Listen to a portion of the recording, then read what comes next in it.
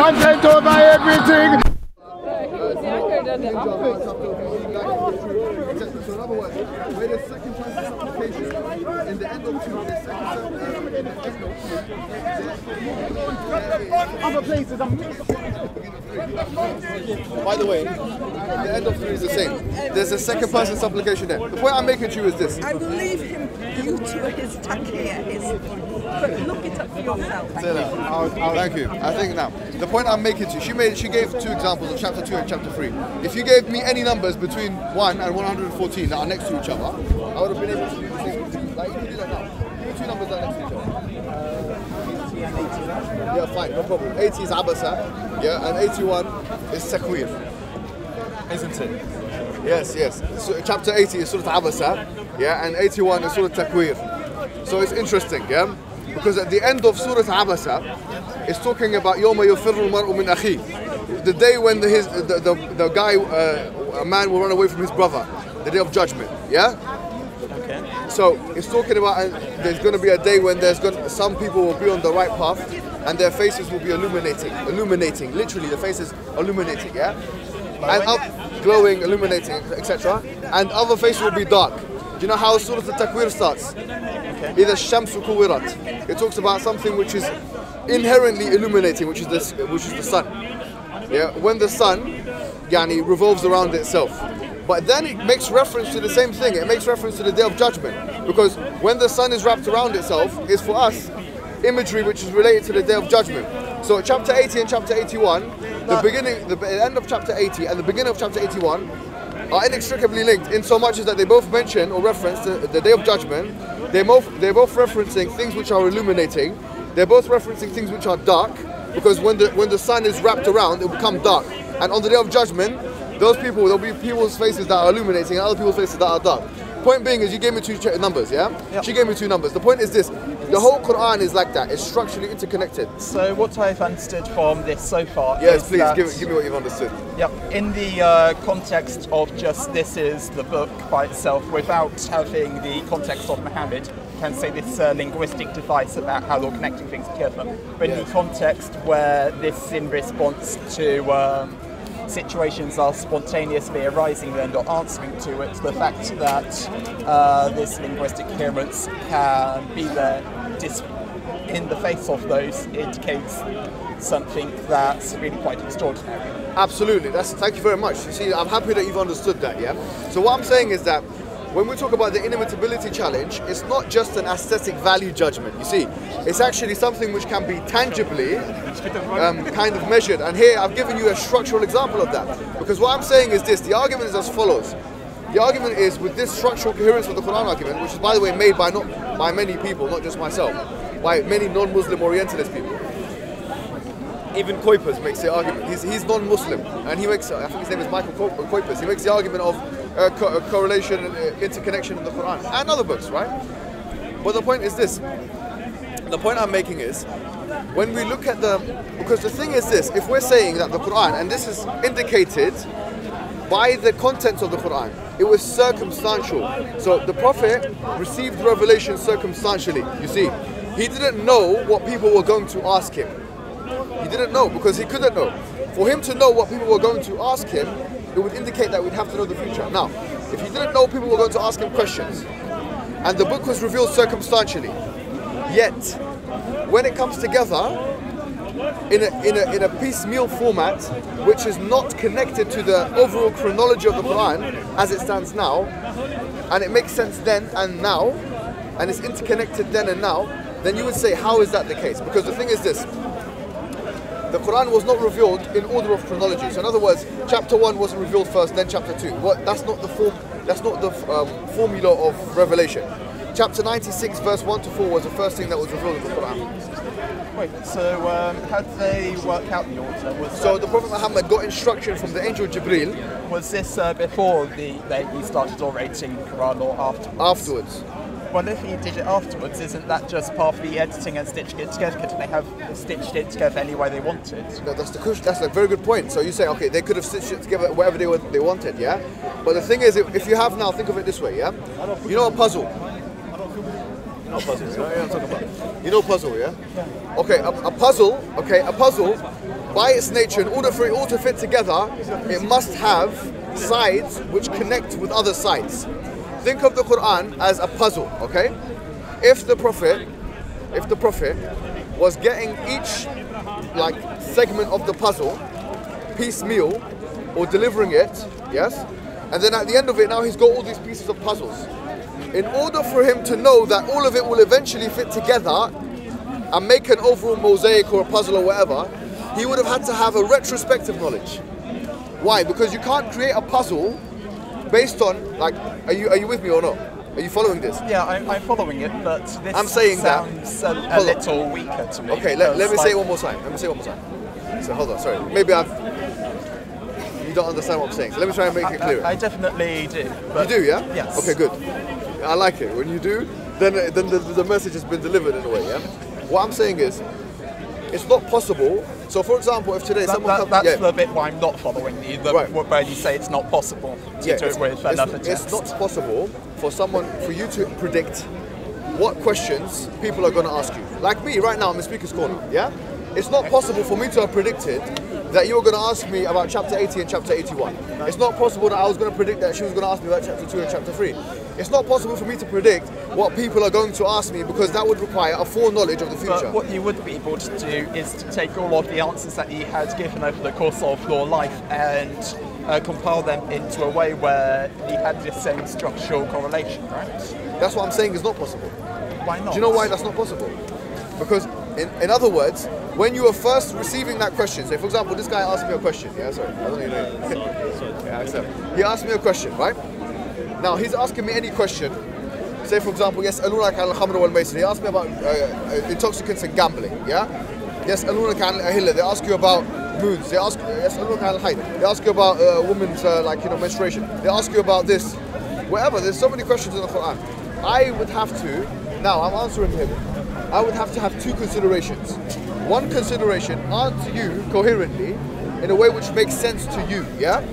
And which will primarily benefit you and all the primary audience in that historical time period. But then my other consideration would be, I would also have to make it so that what I'm saying to you is generally relevant to the overall text, which I will then put together. Do you see what I'm saying? Now, I'm saying that having those two considerations at all times is not possible because for it to be possible, I would have to know something about what's going to happen in the future. I would have to know who's going to be fighting me, who's going to be asking me questions, and all these things. Do you see what I'm saying? That is the structural coherence of the Quran. That's why people are amazed by it. It's not because necessarily it's some aesthetic value judgment. It's because, interestingly, it's actually a measurable lexical standard whereby people can, not even using, you could be a non-Arab and actually see in any surah of the Quran, a particular lexical phraseology is repeated, and then in the next surah, the same lexical phraseologies are repeated. So here, then it creates this kind of, you can think of it as constellations in the sky. I try and use that example, where it seems like a heap of, random stars. When you start to put it together, it becomes like constellations. What it sounds like to me is that you see this sky and you don't see these constellations or these order. You can just move random stars arbitrarily and then go, oh look, there's constellations now. And now no, but the interesting thing is, we can't make a judgment like that because when we talk about lexical phraseologies, yeah, they are actually measurable. So letters and words which repeat themselves or which have similar constructions is what we're talking about. I think I understand. Yes. So this is measurable. It's not something which is an aesthetic value judgment. It's not an input. It cannot be a superimposition. It can't be me trying to find patterns and intentionally putting my own. It can't be that. You know why? Because it necessarily requires an extrapolation of the lexis. Has there been like some kind of statistical analysis to kind of show how unlikely? Yes, there's many statistical analyses that I've done, yeah? To be honest with you, some have even used, and I'm not completely against this approach, by the way. I haven't made a video about this yet, formally, because I wanted to do a good research on it, yeah? But I'm not necessarily against the whole mathematical coherence of the Quran thing. I'm not against that, by the way. Some people are against that. I understand that some people have gone too far with it, like this whole 19 theory. I understand that. What's that? There's some 19 theory and stuff. But the thing is this, is that in addition to what I've just said to you, because this is a strong argument, I think you see the merit of the argument, yeah? in addition to what I've said to you, some people have actually looked at certain words and phraseologies that are used in the Quran and then repeated. So for example, some have, by the way, done a bad job of it. Some I've seen, and I've done this myself, done the research, some of it is wrong, by the way, yeah? Like for example, the word, some say that, okay, the word yom, the word day is repeated in the Quran 365 times, yeah? But the way they've done that, I don't believe is correct, because they've looked at constructions which are like yoma idin and yom, yomain, and they put it all together and they've added that 365 number. And 365, by the way, is the Gregorian calendar. It's not the Islamic Hijri calendar, anyways. The Islamic Hijri calendar is 359 days. Anyways, the point I'm making is there are some words in the Quran, okay, that are repeated in a certain amount of ways. Like for example, and I've done the research on this myself. I can be corrected. So if someone wants to correct me, I don't mind. The word Adam, which means Adam, yeah, and the word Isa, which is Jesus, are both in the Quran 25 times. Now you might think that's insignificant, okay? Actually, it's significant because in chapter 3, verse 59, it says, "Inna mathala Adam, inna mathala Isa, and Allah kamathali Adam, khalaqahu min turabin, thumma qala lahu kun fayakun." That there's certainly the similitude of Jesus to, because this is a response to Christians, right? So Allah says that certainly the similitude of Jesus is like that of Adam. Created him from dust and said be, and he was. In other words, this is the argument that's made, do not think that just because that Jesus didn't have a father, that his father must be God, because if you apply that logic, you should say that Adam is also a son of God from that perspective. So that's the argument that's made. What's interesting is if you count the amount of times that the word Adam is mentioned, up until chapter 3 verse 59, it's 7 times. And if you count the amount of times that the word Isa is mentioned, Jesus, it's also 7 times. But also, if you see the whole Quranic discourse, both names, Adam and Jesus, are mentioned 25 times. Now you might think that's a coincidence, but by the way, there are many of those. Well, yes, but this is itself I find so convincing from the perspective that you can go through any text and count the number of words, and you could probably find lots of different ways to combine things. They might make sense, but I'm using it as a supplementary argument. Yeah. I'm just mentioning it because you said it, right? Okay. You asked about statistical analysis, so I brought it into that context. The kind of idea of okay. Do you get what I mean? Yeah. So what I'm saying I think is, this guy might need to independently investigate. No, it's fair enough, but I can tell you that some of it is bogus. Yeah, I can tell you that straight away. Is that some of their websites, they go too far in that stuff, and they don't do themselves a favor by doing that. Like for example, like man and woman, 24, 24, 23, 23. What is it? So it's kind of debatable. No, but there are some things which are not debatable. Like for example, this. Like this, there is no debate that Adam is in the Quran 25 times and that Jesus is in the Quran 25 times. Well, why couldn't that be? Well, you can count the words. You can literally just count the words. The amount of times that Adam is mentioned and the amount of times that Jesus is mentioned.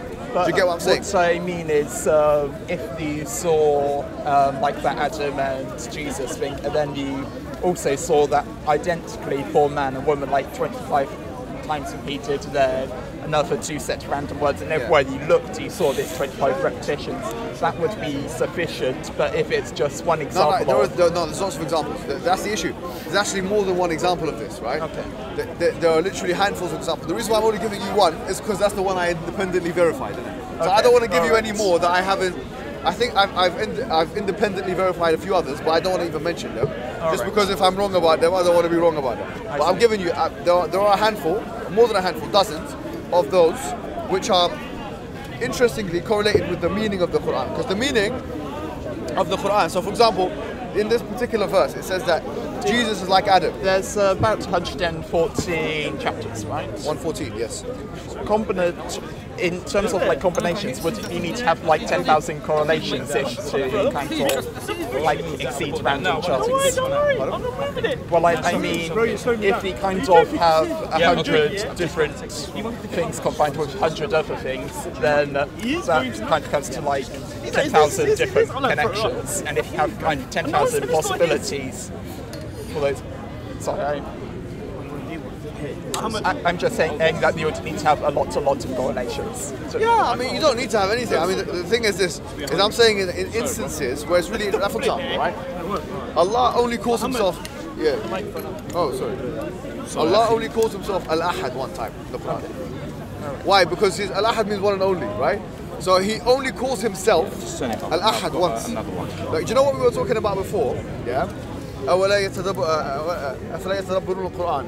You know, chapter 4, verse 91 or 92, where it says that they did not ponder over the Quran with care. Had it been from other than God, there would be many contradictions, yeah? You know the word ikhtilafan? Ikhtilaf in Arabic is only mentioned in the Quran once, the Quran. So that's the which means contradiction. Right. Yeah, because if it was there more than one time, then someone could say, okay, you know, the word contradiction is there more than once. Therefore, you know. Anyways, the point is this. I guess what I'm trying to say to you is, there is an interesting, very specific nature of the Quran when it comes to its discourse. Yeah. Yeah. Can I give you this? Sure. Thank you. Mohammed, you got one. And that is the linguistic miracle of the Quran, the structural miracle of the Quran. Why can we confidently, Why can we confidently say that this is inimitable? We can confidently say this is inimitable because I can just simply say, well, produce something, okay? Now it becomes quantifiable. Because now I've given you, I know it's a bit of a, now we've looked at the kind of underwires of this thing, yeah? Okay.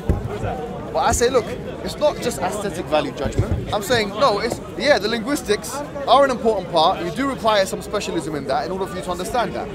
But when we start to think about things which you don't require linguistic specialism to necessarily understand, like, for example, the structural coherence of the Quran, like, for example, even the numbers that we talked about, the delicacy in the way that God mentions certain things, a certain number, which correlates with, which correlates with the mentioning or the meaning he's trying to put forward, and also the fact that there are, as we talked about and we've discussed a little bit, the predictions of the Quran, explicit predictions of the Quran. I would say these are things that now anyone can do. You don't need the Arabic language. Get me anyone that can basically come and produce a text 3 lines long that not only fulfills those criteria, but also is able to change the landscape, the sociological, the geopolitical, the historical landscape in such a way as would allow me and you, Ashley, to have this conversation 1,400 years later in Speaker's Corner. And by the way, this is one of the evidences, because in the Quran it says, وَرَفَعْنَا لَكَ ذِكْرًا, that Allah says to the Prophet Muhammad that we have certainly raised your status and mentioning, in chapter 93 of the Quran. I heard you go through this argument in another video. Yes. So that's another point, right? I don't want to, maybe I'll put the link down for the other video because I don't like to repeat myself in Speaker's Corner. Sometimes I have to, but if you heard me say that, that's another, the effect, yes? Yeah, I think you were like, make my grandchildren say my name, make more grandchildren say my name.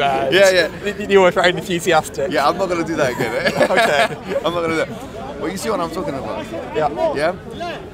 Deep down, these are things that we've got in place. We've got things like, okay, no contradictions. We've got inevitability which can be measured, quantifiably. And then we've got this thing here, which we haven't talked about, which is the most important thing. The premise. The premise is, that this message, the message of Islam, is the most coherent message for an explanation of why we are, why we're here, and where we're going. That's it. And generally speaking, that's the message of Tawheed, which is to believe in and worship in one God and His oneness. To believe in and worship in one God and His oneness.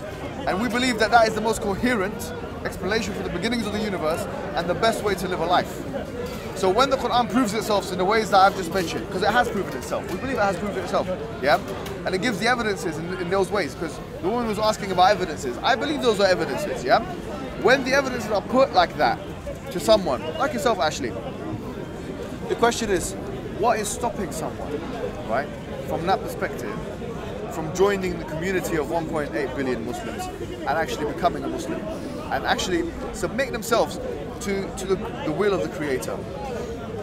So, what you kind of iterated through, I think it indicates the Quran has come from a divine source, but there's a couple of aspects which I think are worth exploring. So for instance, although Allah might have given this text to Muhammad, we don't necessarily. The only source for a lot of the attributes of Allah and a lot of these kind of moral attributes is Allah Himself. It's easy to say that because Allah is a perfect teacher, right? He gave I think he communicated the Bible and then allowed that to be corrupted. But not the Bible, it's like the message to Jesus and stuff. But yeah, but he did allow that to be corrupted. And that's right. Then my kind of question is why, and he's also tailored messages to specific contexts historically, is my understanding. But how do we know that the message that he communicates in the Quran wasn't just totally different, but it contained some fundamental truths, and he had to tailor the message a huge amount to be able to create the spread of Islam, and that actually there's kind of an evolution of these ideas that hasn't been realised. Okay. So what's the point that you... So, I mean, if we look at mathematics, for instance, we have the same kind of requirements where everything is interconnected. You start from a stable basis of arithmetic, which kind of contradicts itself, but whatever. That's besides the point for this. Going into Gödel now, yeah? Are you making a philosophical reference to Kurt Gödel? No. Because you were saying the stable... Anyways, don't worry about that. Yeah, go on. No, but the mathematics, it builds up itself, it references each other. Yes, if you look at relativity, for instance, special relativity, it makes a huge amount of predictions which only have recently been empirically observed, and all of those truths about the universe were induced from these kind of things that fed back onto themselves, and to me that has the kind of same characteristics of divinity. Right, okay, I get your point now, yes. So you're basically saying we have science, and science has been able to do this, so we don't really need religion. No.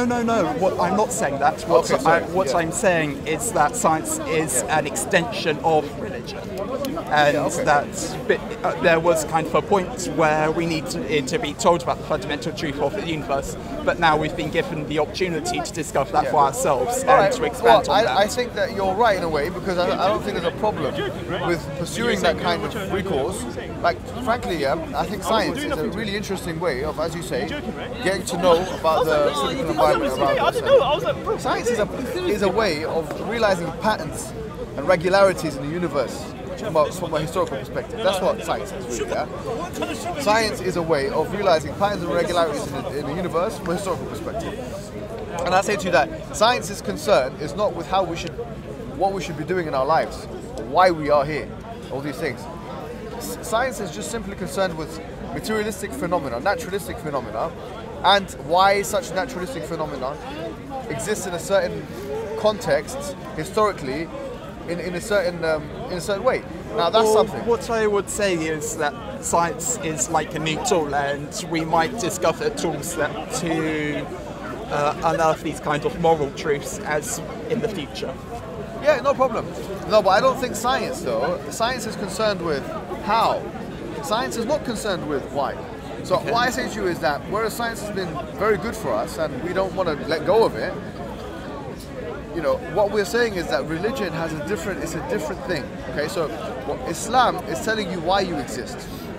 Science may be able to tell you something of how you exist, in what context, in what naturalistic context, but Islam is telling you why. Science can never tell you why, because of its naturalistic presuppositions, right? Science is Does evolution not provide an explanation for why we're here? No, it doesn't. Not at all. No. How so? Well, how would it? I mean, the question is, how would it? What would it be? To efficiently reproduce. That sounds just like a total base thing and absent from morality, but I would say that it provides describes how moral characteristics can arise from that very basic thing. And so as part of my job, I do artificial intelligence, and I will have like a very simple objective for the models I'm trying to train, like tell me if this is a cat or a dog, and it's looking at images, for instance. Really interesting. But So you're into artificial intelligence, yeah? yeah, but through just that single objective, it also learns lots of other things. It learns what fur looks like, it learns what faces look like.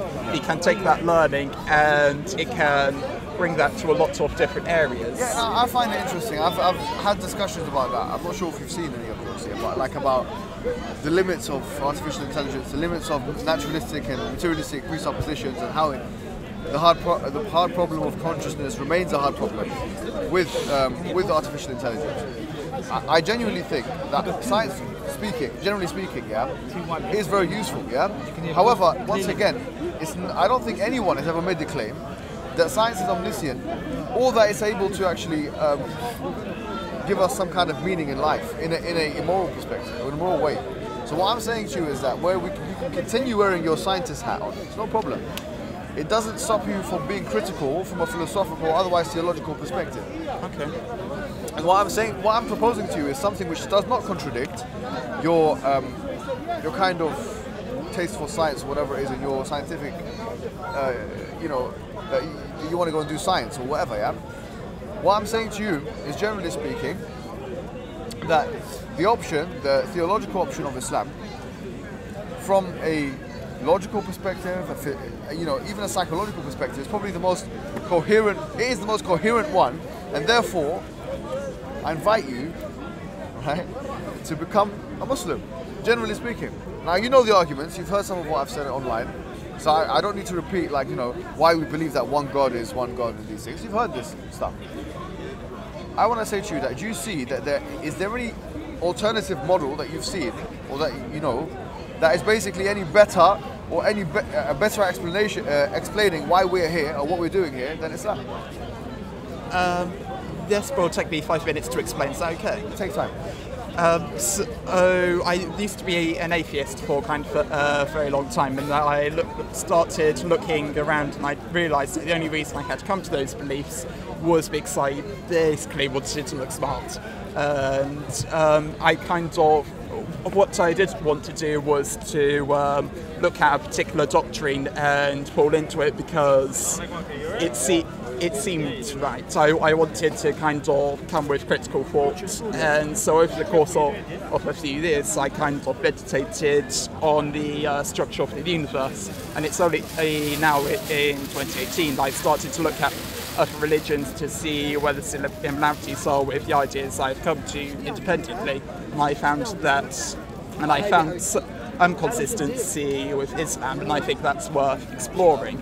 So I was kind of looking around the universe, and I kind of realised, okay, there's septillion planets. I can see how life could arise from the level of atoms. There, that we have septillion chances. But if you look at, there's 15 orders of magnitude to get from atoms to life, basically, to the scale of us. If you look at, say, from the Planck level up to us, so the quantum foam, there's about 30 orders of magnitude, and to get that level of coherence, well, if we say there's only one universe, there's only one attempt to do that. That means that this universe is somehow special.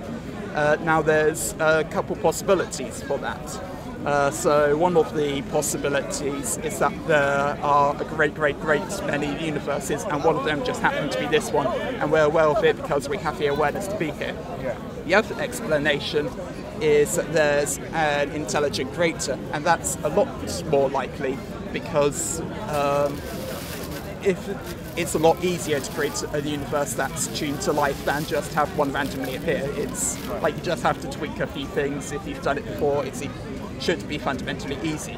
Then you kind of run into a slight issue of so I was thinking about Allah at this point, and Allah doesn't just have qualities like being infinite and such, but also moral qualities. And to kind of be merciful, that's contingent of a creation to be merciful towards.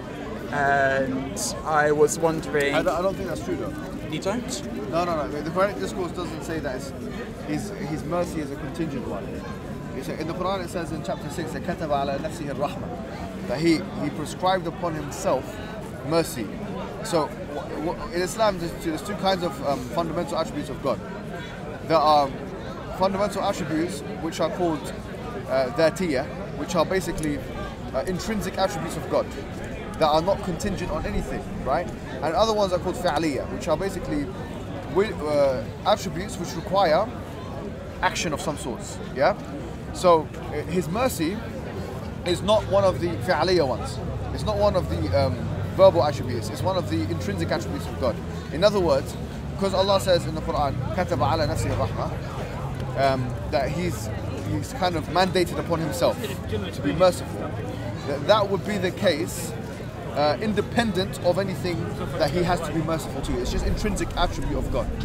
That's him. That's when we talk about Allah, we're talking about the merciful one. Okay. Yeah. Anyway, no, but what you were saying was quite amazing, so continue please.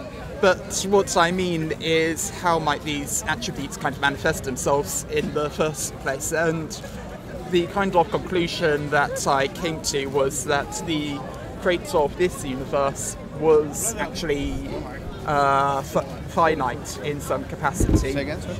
The creator of this universe, just this universe, was finite. But I think that the universe... Why did you come to that conclusion? Because I couldn't see how the complexity of all these moral attributes could exist. I could see how to be infinite, to be timeless could exist. I couldn't see how something as complex as kindness or to be a teacher could come about. No, I get that point. No. Well, you're right in a way, because let me tell you why you're right? Logically and deducibly, you can't actually deduce rahmah or the mercy of God. You can't deduce his love. That's not something which you can deduce logically. It's not a logical attribute. The reason why I believe that God is merciful is not because I've logically deduced it. Yes? I believe God is merciful because God tells me he's merciful through a book which I believe is an authority, which is called the Quran.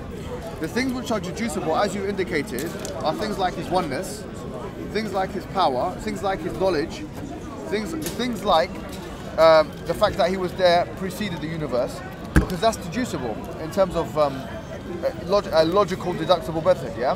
However, things like you say, moral attributes, which I think is a really interesting terminology you've used, things like love and mercy, they are not deducible logically. They require a kind of, someone to tell you those things, right? So I would say that rejecting those things, though, could constitute fallaciously an argument from ignorance. Because just because you cannot deduce something logically, it doesn't mean it doesn't exist.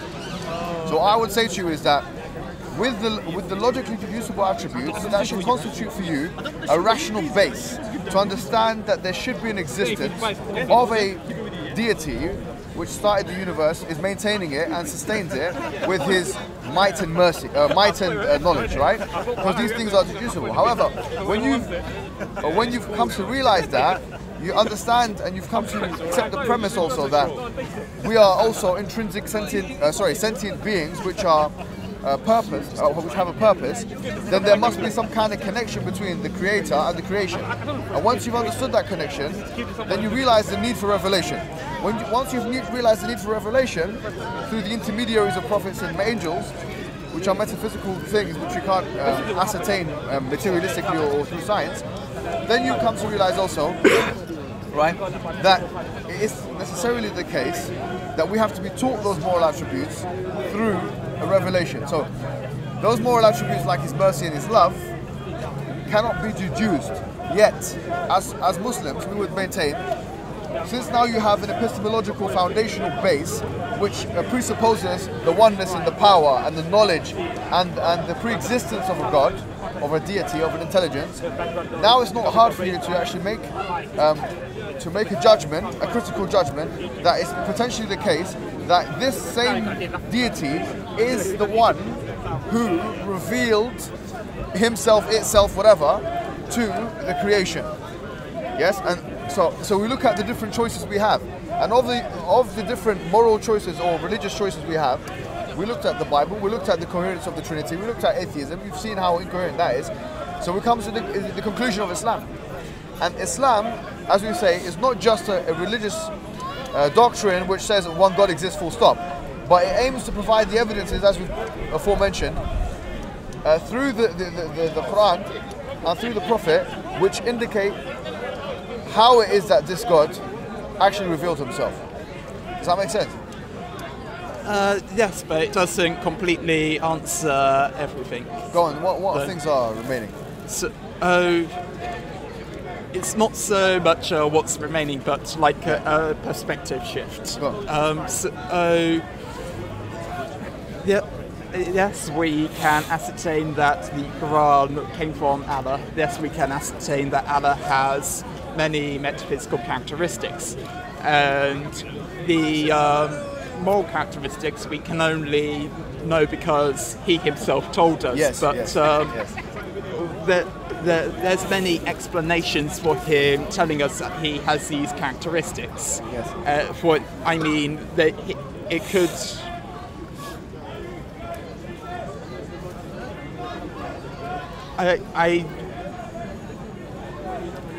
It just seems like by taking these moral characteristics at face value, we're trying to read his mind and suppose what he wants of us. When, as a teacher, I feel like the fact that we have tools like science and maths and to explore kind of tells me that there's an aspect where we need to be able to.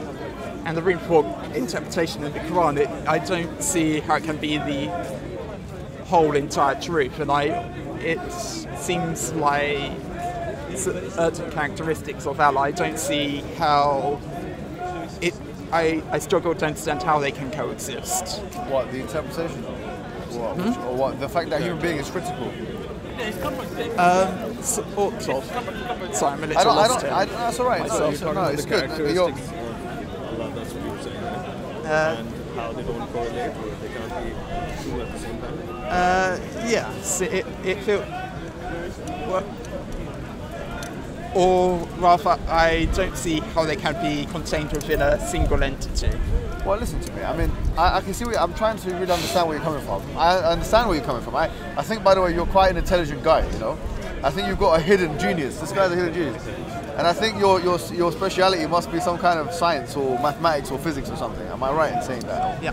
Is that what I'm right? Yeah. So, because I've noticed through the discourses that you've got interesting insights in that field in particular.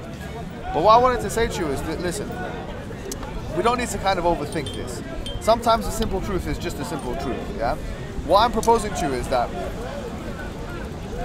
there is one, I'm going to put this in the most simple way, right? There's one deity that created the universe with his knowledge, gave the universe laws of physics, yes? Okay. Allowed it to have laws of physics. I can accept that. Maintains the universe. How do you figure that one? You can figure that logically, yeah?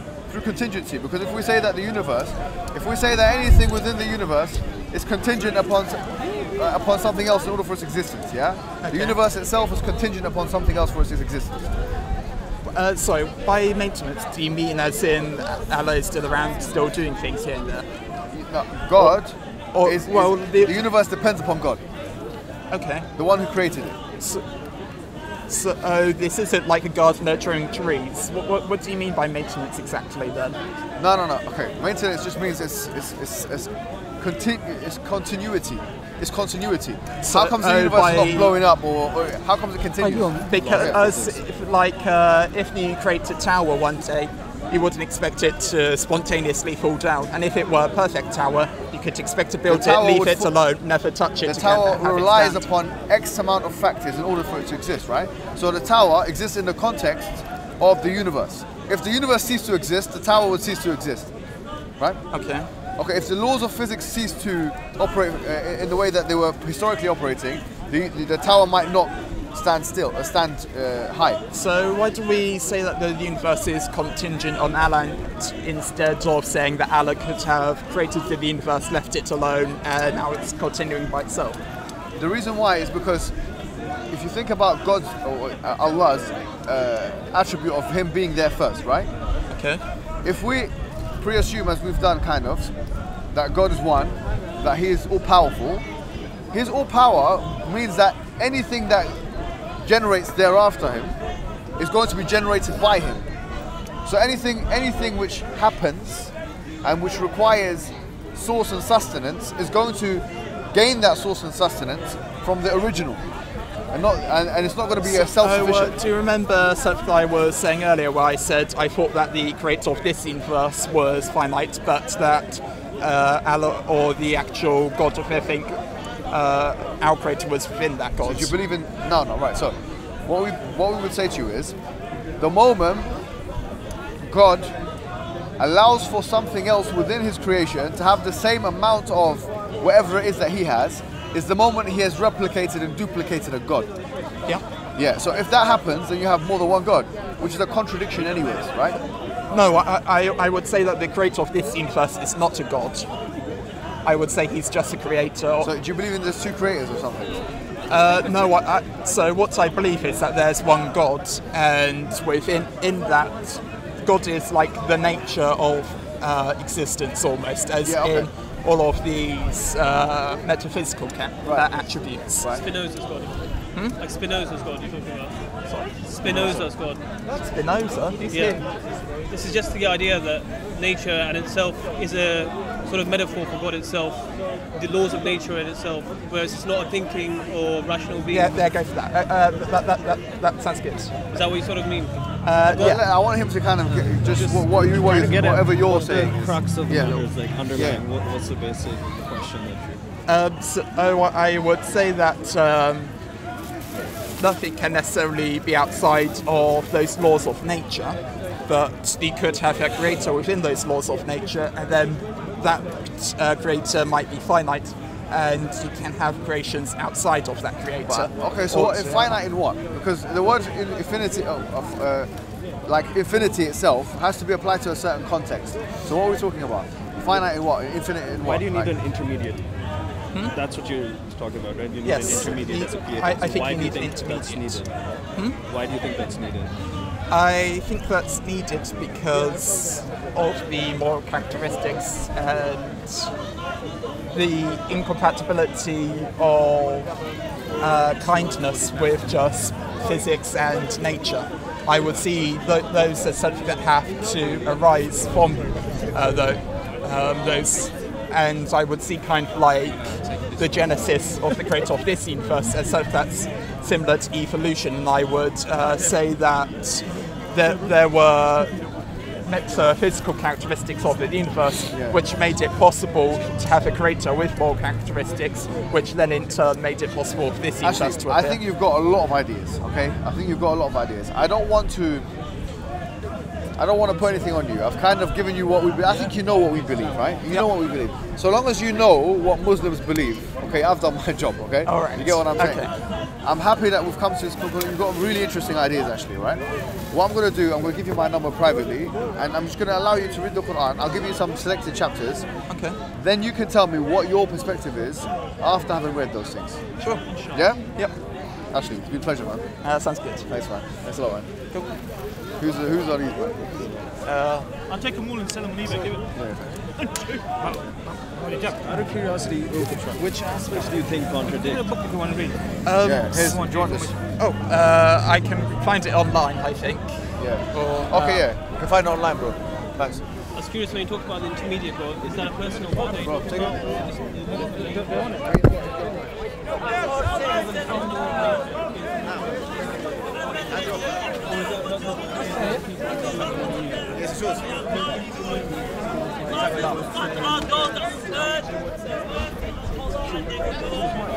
The reason why I would say that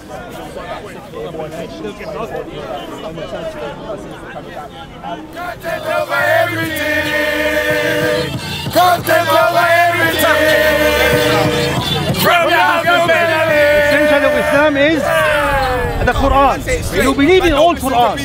When the Quran said, how about this? بني الإسلام على خمس. Am I making it up? The basic nominal Muslim does 5 because none of it is jihad and none of it is dawah. okay, if you are Muslim and you imply 5 these pillars and you are spying for the bridge for any kuffar, are you Muslim or kafir? Have I spied? What were you If you, I said if you, he's telling if you. If a Muslim done 5 things and they are not enough because there is Iman with 6 pillars different this and there is this and there is Taqdeer. So there's a metric for how Muslim I can be? You cannot, man, because you are ignorant and you're talking about because you're talking as if you are Ibn Kathir or Ibn Qayyim or Ibn Qudama. First of all, I never said. I just told him I could be completely wrong, but I'm coming. You are. I could. No, you are. That's your interpretation.